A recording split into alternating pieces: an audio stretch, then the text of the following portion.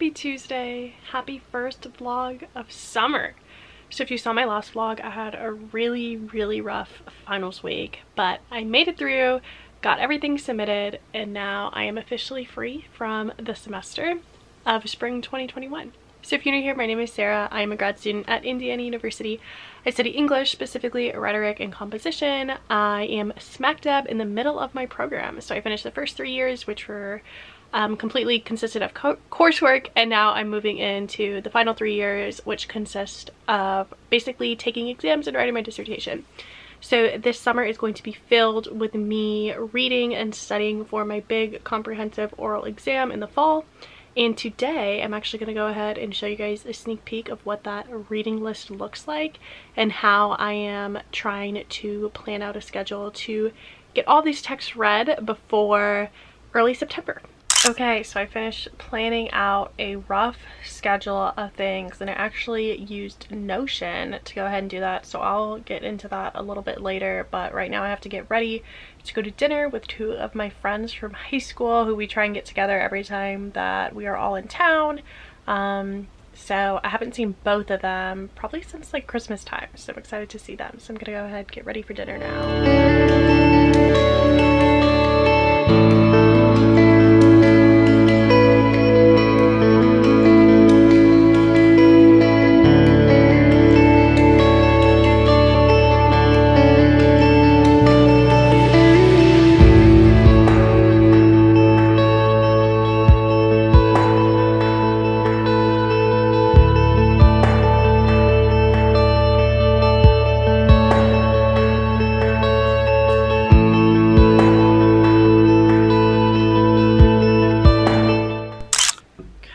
Changed from one casual tank top into another dressier tank top because that is the only uniform when it's as hot as it is in Miami. Okay, so I have something really exciting right now. I want to talk to you all for a little bit about Ana Luisa jewelry. So this is the first partnership, sort of collaboration, whatever you want to call it, that I've had on this channel, and that's super exciting for me. So they went ahead and they sent me 2 pieces that I was able to pick out. They sent me these earrings that I'm wearing right now and this bracelet. So these are the Scarlet earrings and this is the Lisa bracelet, and I think that they are just the most beautiful little everyday pieces to ever exist. I had heard about Ana Luisa jewelry from some other YouTubers, influencers, friends, and stuff before, and I knew that they were a sustainable jewelry brand. And sustainability is something that I'm really trying to incorporate more into my life in small, everyday ways. And something as simple as buying from a brand like Ana Luisa that cares about offsetting their carbon emissions is a really easy way to implement more of that sustainability focus into your everyday life. And their pieces also have really fair prices. They start at only $39. There's really something for everyone. I really think that you will love them. They also make them in limited batches, so if you see something that you like, buy it quickly. And that's another way that they care about giving back to the environment. I love that they're so simple. I really think that they can go with everything. This bracelet would be such a beautiful piece just to wear alone, but I could also stack a gold watch on top of it or some other bracelets. There have been a few that I've had my eye on from Ana Luisa that have been great. These earrings are just a small little double hoop. I don't have my second ear pierced, but I love that they sort of make it look like I do. But if I did, I could also wear these with like a smaller huggy that would be super cute, or again, just by themselves. I love the gold on them. I think they will be so pretty to just spice up a simple outfit. Like right now I'm just wearing a simple black tank top and jeans when I'm going to dinner at a nicer restaurant. So just throwing on these 2 really simple pieces really take the outfit to the next level. And I don't have to worry at all about the quality of them. I've already showered in them, sweat in them. I wore them this morning when I went for a walk in the park. They're super lightweight, not worried about them falling out, not worried about them dragging my ears down at all. And I plan on wearing them to the beach when I go later this week or next week, and don't have to worry at all about it turning my wrist green or turning my ears green, rusting, cracking, chipping, anything like that. It is really great quality. So I actually have a link that you all can use down below in my description box, and it will get you 10% off. Like I said, please go ahead and comment if you use this link, or if you plan on buying any pieces, or if you have some pieces from Ana Luisa. and let me know. I hope that you love them as much as I do. So again, thank you so much to Ana Luisa for gifting me these 2 pieces. These are really, really beautiful, and check out the link in my description box. Hello, happy Wednesday. Today I did not vlog. It is already 9:30 p.m. but very exciting news. I bought a car today. So if you have been following along with my vlogs for quite some time, you know that I currently have a car up in Bloomington, Indiana, because I had no idea that I would be home in Miami, Florida for as long as I was. And my car has, for the most part, just been sitting there. Even got towed at one point when I did not mail my new tags for my license plate. Anyway, that took up pretty much my whole day in the best way possible because my dad helped me buy a car. So love that. Super, super excited. That means I get to be driving back up to Bloomington with him and not flying. So updates to come, maybe a road trip vlog. But I do want to chat about my reading list and my strategies for reading. Okay, so here is the reading list. I have one page here of just an explanation of each of the sections and 2 lines here that establish what I think the goals of this list are, which is 1, to demonstrate sort of knowledge of the evolution of the field, and then also to establish the core areas that are going to shape my dissertation project. So my general orientation to the field and my particular interests.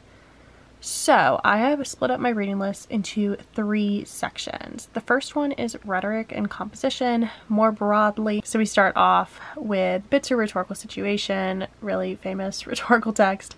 And this section here is focused on like rhetoric proper. We have some things from like ancient rhetoric here again. So this can demonstrate my knowledge of the evolution of the field. We have some edited collections here. This is about like rhetoric in public places. This is about ethos.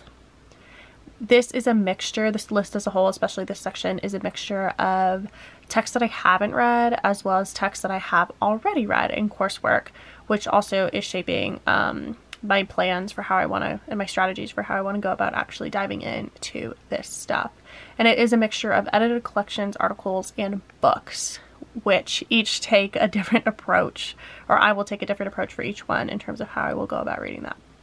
So the second section is decolonial rhetorics and writings. So this is a section devoted to, I don't even know how I want to phrase it. I don't want to phrase it as like filling the gaps or like speaking back to, because I don't think that's what it's doing. I guess I want to phrase it as sort of like opening up. This is opening up like the canon of rhetoric. And I have a lot of text from women here, a lot of text from people of color about race, about coloniality, about colonialism. I took a class on decolonial rhetorics last fall, so a lot of those texts made it to this list. Have something by Bell Hooks, Angela Haas, different ways of rereading these classical texts from feminist points of view, stuff like that about multilingual practice, multilingual pedagogy, multilingual writing in academia. And then the last section, this is most specific to my research interests. This I labeled writing studies and writing centers because, again, if you've been following my vlogs, you know that writing centers are sort of like what got me into grad school and what I'm still very interested in studying.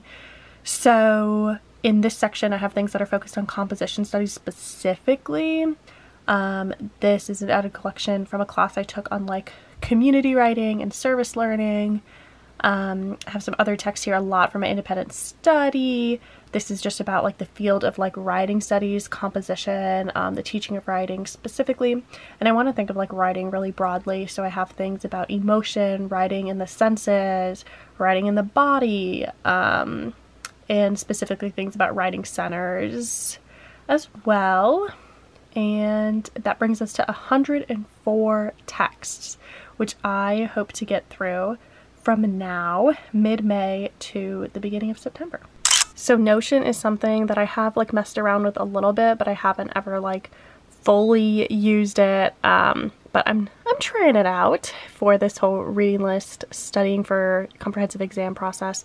This is just, I only made 2 like side pages here, a home page and then sort of like the calendar. And I just put a cover photo of a plant, a little thought bubble for like the page icon. I feel like my goal with this is just to be sort of like calm and relaxed when I look at it. I have one of my favorite quotes from a text that I read in my independent study that links writing in the body, which is something that is central to my focus as I enter into this period of reading for exams. Have this reminder here, be gentle with yourself. And then I have daily tasks and summer goals. So each day I want to get something, or I want to do something to get my body moving, whether that's walking, doing yoga, or just taking a couple minutes to meditate. And I also want to read every day and write every day.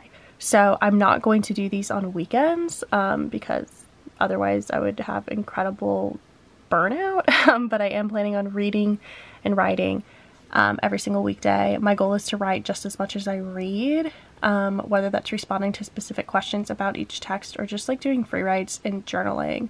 Writing is a really important way for me to process my thoughts, so that's important for me to write. And then summer goals. Obviously, this is for like the next couple months. What are some things I want to accomplish? I am working on an article that I'm hoping, fingers crossed, to get into print. So that is a big goal of mine, to finish that up, to work through that process.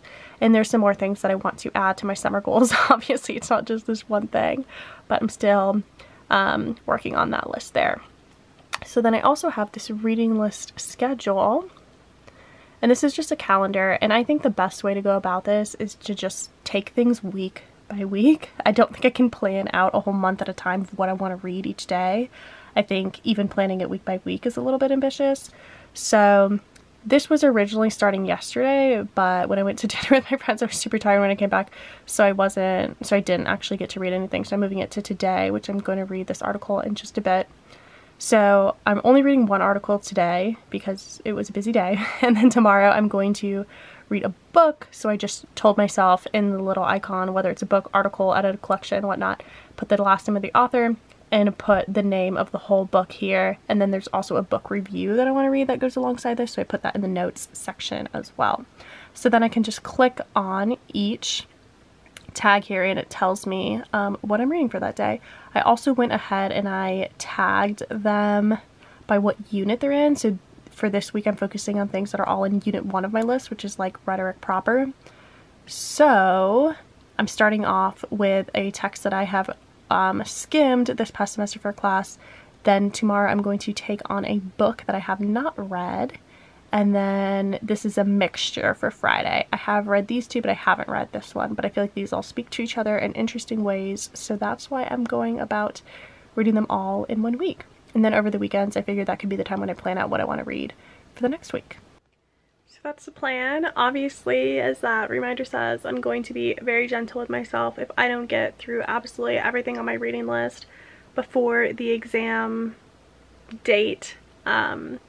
It is what it is, and all that I can do is my best. I'm not feeling super anxious about starting. I'm just not feeling incredibly motivated, and I think it's just because I've had like a lot of other things going on. Like today I was buying the car, and yesterday I was hanging out with family, and I went to dinner with friends, so I just haven't been like really focused on school. And also I'm still recovering from a really rough end of the semester from spring. But it's been about a week since I've been finished now, and I think it's time to start reading. And as I said in the calendar, I'm just going to take things week by week and see where we get. I'm also hoping to email my chair at some point this week and ask if we can set up maybe like a recurring meeting during the summer, so I can just check in with him maybe like once every 2 or 3 weeks, just chat for like 30 minutes and say like, here's where I'm at, here's some questions I had, here are my thoughts. And I think that will like help me be held accountable, and also, I don't know, make me feel like I am on the right track, because this can be like just a really isolating process. I also think that once I actually get back to Bloomington, it's going to be like a lot easier. I'm hoping to get into a rhythm with things. I'll have my own space, I'll have my own schedule. I love my family, I've loved living at home for the most part, but it has been a little bit hard, especially recently, to focus on school.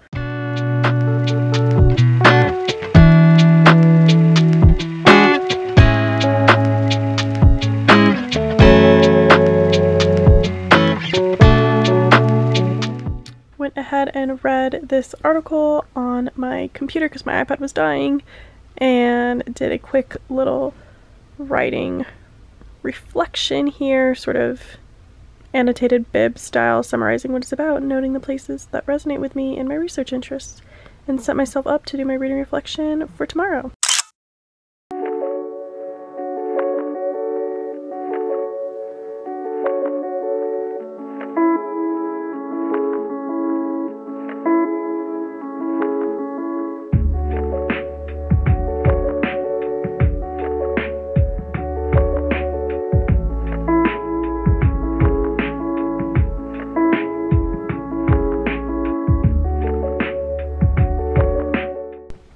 Hello, happy Thursday. It is 9:45 p.m. I went to my brother and sister-in-law's house today and we just ate pizza and played games, and we were all very much in summer mode. So I didn't actually get to doing any reading for the day, and I thought that I would have more energy when I came back at night to maybe read through an article or two, but I don't. So sticking with my reminder of being gentle with myself. That's okay. I like the fact that I haven't scheduled anything for Saturday or Sunday, because then I can do work on Saturday if need be. So I'm gonna go ahead and try and get a lot of sleep tonight, go to bed early, and wake up earlier tomorrow and go to a coffee shop, because my sleep schedule's been all out of whack. So that's the plan.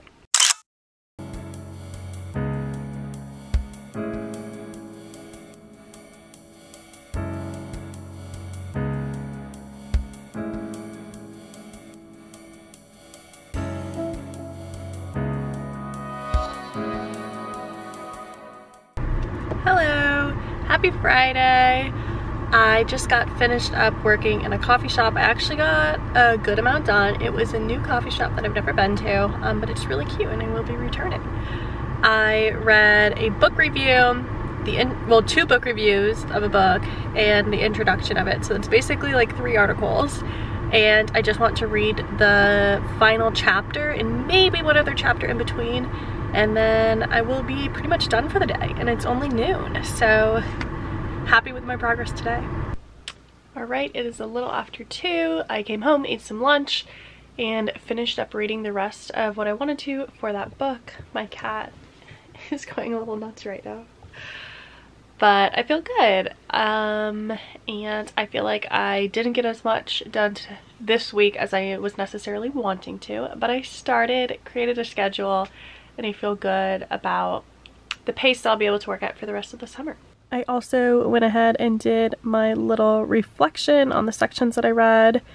I don't plan on necessarily writing this much for every text. These 2, I just had the time to read them more in depth, so I thought, why not? Also, writing paragraphs is way more useful than writing bulleted lists. Bulleted lists is easier in the moment, but writing paragraphs in the long run is way better, because you have a better idea of what it is that you were even trying to say all those months ago when you wrote it.